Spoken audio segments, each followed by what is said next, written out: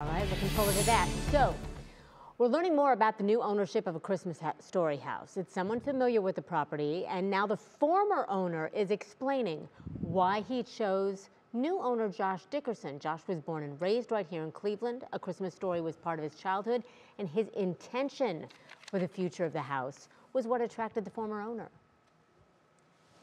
In a statement, Brian Jones explains his reasoning for the sale. He writes in part, quote, "People wanted a Christmas Story house to remain the same and continue to be the beloved attraction it has long been."